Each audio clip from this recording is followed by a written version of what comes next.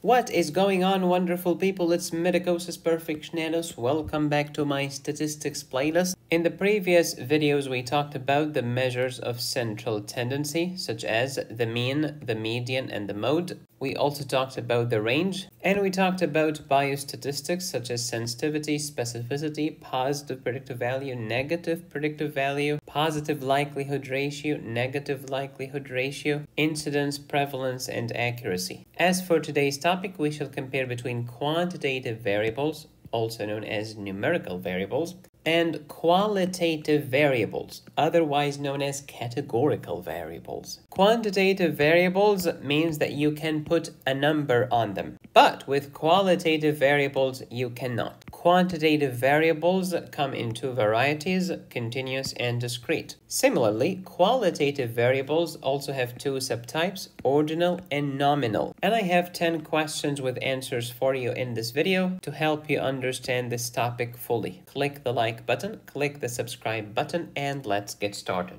This is my statistics playlist. Please watch these videos in order for maximum understanding and retention, and please do not confuse the word bimodal with binomial.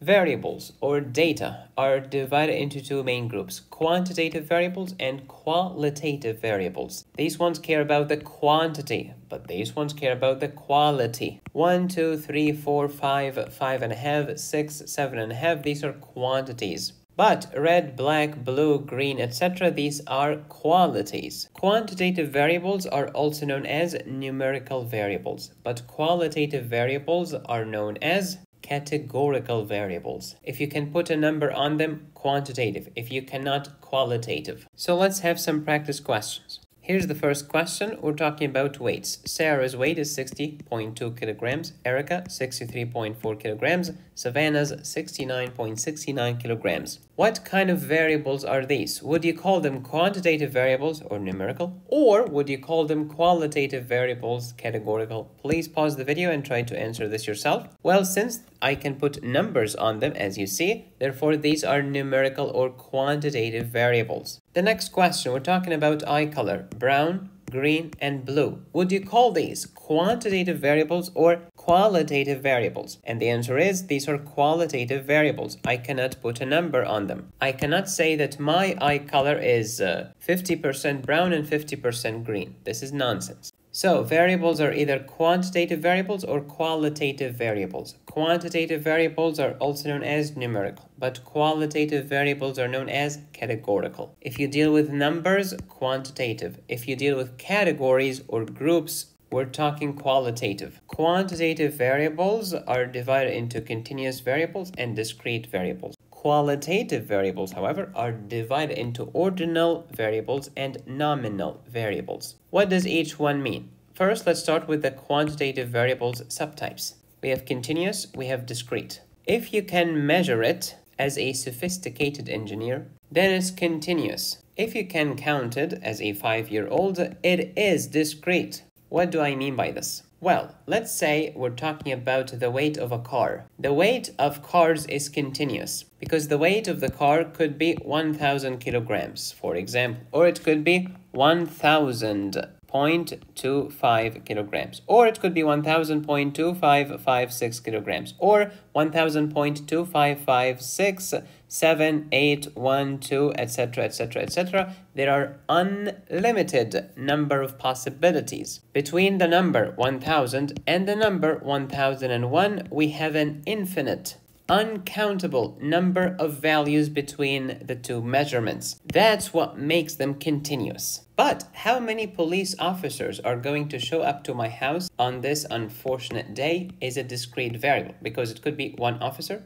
2 officers, 3 officers, 4 officers, etc. But it can never be 2.25 officers. It's not going to happen. So we call these discrete or countable variables. Only particular numbers are possible, such as 1, 2, 3, 4, 17. But not 17.35567. It's not going to happen here. And that's the difference between continuous, which never stops on how granular you can get, and discrete, which is very particular and countable. Next, we'll talk about qualitative or categorical variables. These are labels. These are names, not numbers. We divide them into ordinal and nominal. Ordinal means ordered categories. Nominal means name. That's what nominal means, just names. For example, I'm gonna divide people into two groups, males and females. Oh, these are two names for two categories, making them nominal variables. Or we have Manchester United fans and Manchester City fans.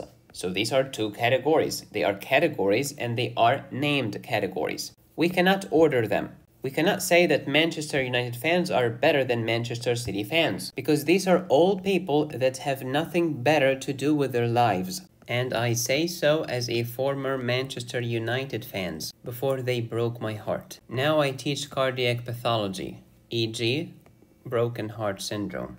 Next, we have ordinal categories or ordinal variables. These are ordered categories. For example, we have novice chess player, and then we have intermediate chess player, and then we have advanced chess player. There is an order for these categories. But born in Greece versus born in Egypt, that's nominal. There is no order there. If you wish to download these doozy colorful notes, go to medicosisperfectionalis.com. I help you learn, understand, and pass exams. Let's practice some more. Example, Sam's annual income is $20,500. Adam's annual income is $21,627.35. Roger's annual income is $23,143.70. First question, would you consider these examples of quantitative variables or qualitative variables? And the second question is, would you consider them A, continuous, B, ordinal, C, discrete, or D, nominal variables? Please pause the video and answer these two questions. Let's start with the first one. Quantitative or qualitative? Well, these are numbers. I can put a number on your income by definition, so this is quantitative or numerical. If it's numerical, then it cannot be ordinal or nominal. It has to be either continuous or discrete. All right, is it continuous or discrete? Since you can get granular as much as you can, I'm gonna call this continuous. Now, is it possible in another scenario to make income something categorical? The answer is yes. For example, when the treasury of the government says that low-income people are gonna pay 5% of their income in tax.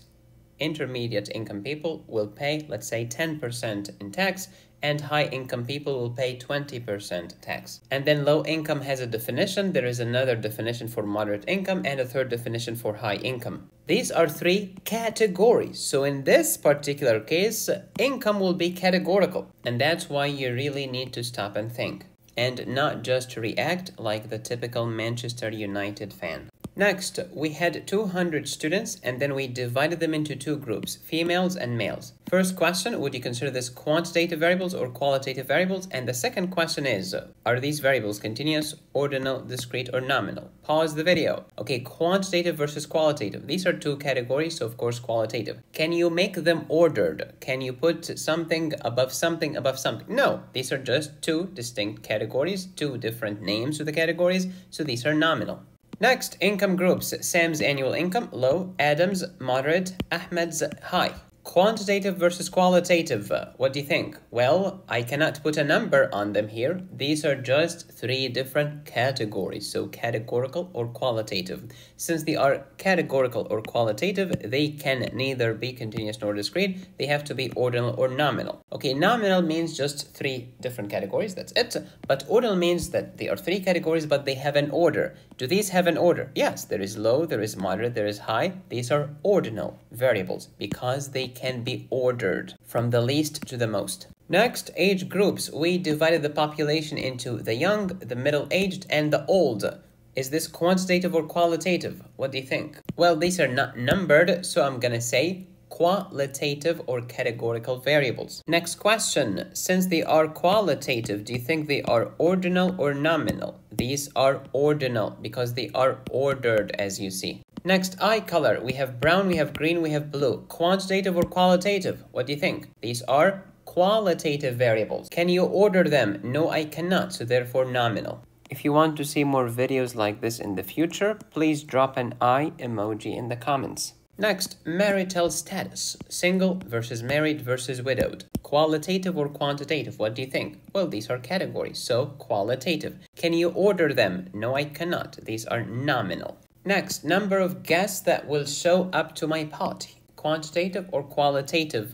Well, I can count them. It could be 1 person, 2 persons, 3, 5, 10, 12, etc. So these are numbers, so quantitative variables. Continuous or discrete? Well, I cannot have 2.5 visitors. They have to be actual numbers, so these are discrete. It could be 1, it could be 2, it could be 7, etc. But not 17.3522. Again, variables or data are quantitative or qualitative. Quantitative variables are numerical. Qualitative ones are categorical. I'm dealing with numbers. I'm dealing with names or labels. Quantitative variables could be continuous, very granular, infinite number of possibilities between any 2 measurements. Discrete, very particular. The qualitative variables or categorical could be ordinal. These are order categories or categories that have orders. Or nominal, which are just names for the categories and they cannot be ordered. And one more question. Which of the following is an example of a numerical variable? Choose all that apply. You are allowed to pick more than 1 option. Let me know your answer in the comments. You'll find the answer key in the next video in this statistics playlist. If you value what I do, help me make more videos by supporting the channel. Go to buymeacoffee.com/medicosis. There are more than 600 premium videos available on this channel when you click the join button and choose the highest tier. Please subscribe, hit the bell, smash like, support my channel on Patreon, PayPal or Venmo, go to my website to download my courses, notes and cases, or if you would like me to personally tutor you. Be safe, stay happy, study hard. This is Medicosis Perfectionalis, where medicine, chemistry, math and physics make perfect sense.